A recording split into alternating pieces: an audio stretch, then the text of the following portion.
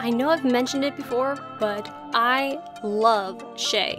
She's a really interesting character in a very interesting situation. All of the drive we see to succeed comes from within her. Sure, we can assume that her parents influenced her a bit to be that way, but anytime we see her parents on screen, they're usually the ones reminding her to play sometimes, get some sleep, do something other than work. But not many fans seem to like her, or in fact, they accuse her of having no character. It's that latter part that I take issue with. Shay does have character, and frankly, if you don't think so, I don't think you've been paying attention. There's just so much, and it's kinda hard to figure out a particular place to start other than the beginning. We didn't really get to know Shay very well in season 14 after she was introduced. She was more a background character for whatever was going on with Frankie, kinda like Lola was. She was rather uptight and school-oriented, but we also got a hint of her character through her crush on Dallas. When it was made clear that he was still with Allie, she genuinely tried to help him by showing him that his ideas of romance weren't something that Allie was really gonna go for or appreciate. Even though most people would see the girlfriend as the enemy or someone that you want to get as far away from your crush as possible, we get a hint of Shay's willingness to sacrifice things that she likes in order to make other people happy. In this case, she's sacrificing going for Dallas to make sure that Dallas is happy. True, she does pursue him later in the weight room after it seemed that his date suggestion was a bust, but can you blame her? Remember how Dallas was describing the situation. I would hate Allie too and think that she's just making him miserable. One other thing she was involved with in season 14 was Degrassi nudes, and it's a little iffy whether or not that is still in canon with Degrassi going into next class, but I wouldn't be surprised if it is, especially because it still informs the character that Shay became. Considering how terrible of a situation Degrassi nudes was and the effect it could have on a future professional sports career, that probably really shook Shay. This was probably the thing, plus her parents' punishment for being involved with this, that really drove her to fear any sort of distraction from her track. Anything that could possibly mess her up or take her off the path that she wanted to follow, she had to just avoid. Whether that be a silly inter-high school volleyball prank, or even having a boyfriend. Although, with that latter part, even though she said that she couldn't be with Tiny because she didn't want any distractions, I wouldn't be surprised if it was also that she was just scared. True, her parents were very much against her dating, but they opened up enough to say, okay, let's meet this boy if you really like him and you think he's a good influence on you. They were willing to work with Shay and possibly let her date, especially because she's an all-around good kid and she doesn't let herself get distracted. But even still, Shay didn't introduce Tiny to her parents. Very soon after, she told Tiny that they can't keep seeing each other past being lab partners. A common theme that I've noticed with Shay is she's afraid of the unknown. If it's not on her set path, she's less likely to go along with it. She really liked Tiny, but she didn't know how it would work out. Maybe he actually would be a distraction for her. And because she thought that she valued her future career more than high school romances, she allowed Lola to go ahead and date him. But very quickly she realized how big of a mistake that was. Turned out that being afraid of distractions and insecurities about the future don't outweigh your feelings towards someone, as we see with how painful it is to keep seeing Lola and Tiny just gallivanting all over the place.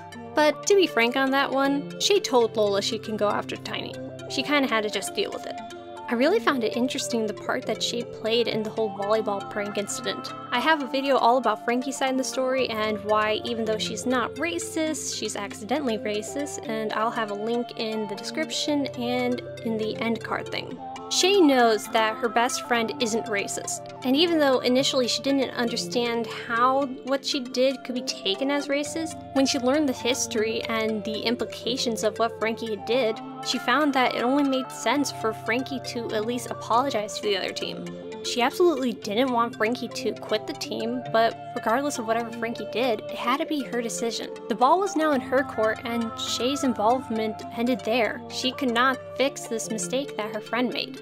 And unfortunately, due to the lack of fixing of that mistake, she started to wonder if Frankie actually was racist, especially with the things that she said in trying to defend herself, calling Northern Tech those people and blaming them for being offended. But when Frankie finally came around and saw how what she did, though not ill intent, could still hurt people, and how her actions afterwards only made it worse, Shay forgave Frankie.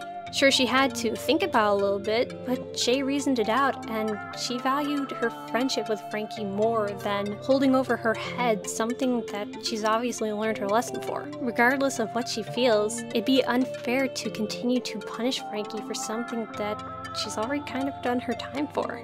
And sometimes sacrifices like this can really mess Shay up, especially as we see at the end of the season when she tries to give up Tiny once more for Lola.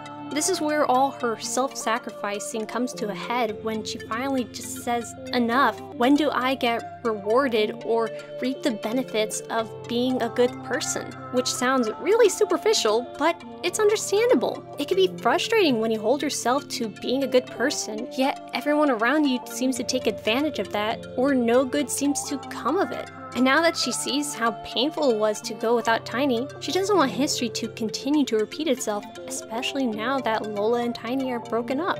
Unfortunately, this frustration has a very poor manifestation, involving Shay almost throwing out their first finals match against Northern Tech. I think that would have sucked a lot more than not being able to be with Tiny, especially with how much weight she puts on being scouted. But this by no means stops her from being a good person. Even though Esme keeps eternally shaming her for being a woman and having to menstruate, Shay soon apologizes after she tries to prank Esme. She realizes that feeling insecure about having a period is rather silly, and it was wrong to take out whatever feelings came from being insecure about it on someone else, even if they were being a jerk about it. And again, Shay really isn't perfect. I mean, she was rather inconsiderate to Lola when she and Frankie invited over their boyfriends during girls' night. Kind of a jerk move. But because of this, we got to learn how Shay is insecure about her relationship and trying to measure up to what she thought Lola and Tiny had. When she found out that Tiny does actually think about sex and actually wants it with Shay, she starts to think that Tiny expects it from her because he had it all the time with Lola, and feels conflicted because she's not really ready for sex. She's thought about it, but she doesn't want to have it now. And again, unfortunately, it manifests in some pretty bad ways, involving her chewing out Lola for no reason and basically slut-shaming Tiny. But like rational people, they talked it over, and Shay admitted where she went wrong. Unfortunately, her insecurities also lead her to steal from Lola. Desperate to get an edge in her training and just simply not reaching the marks that she thinks she should be at, she tries to turn to steroids, but quickly finds that she just doesn't have the money for that. And again, facing the prospect of giving up all the work she's done over her entire life, and also not having a way to pay for the seemingly only thing that could allow her to reach her goals, she takes the money out of the tip jar at Lola's family restaurant. Thankfully, she doesn't spend it and very quickly returns it. Even though she got caught, Shay never once said or seemed to think that she regretted returning the money, which is very hard, even for a good person. No one really likes admitting they're wrong, but Shay does it constantly. Even though her flaws can lead her to do some pretty bad things like slut-shame Tiny or steal money out of Lola's tip jar, she strives to be a good person still. She admits her mistakes and often opts to sacrifice things that she wants to make sure other people are happy. And if that doesn't sound like character, I don't know what is. Thank you very much for consuming this video, and before you go, what do you think of Esme? I'm going to have a link to the survey in the comments, and if you feel anything about Esme, please tell me. You'll see why in a few weeks. Thank you very much again, and until next time.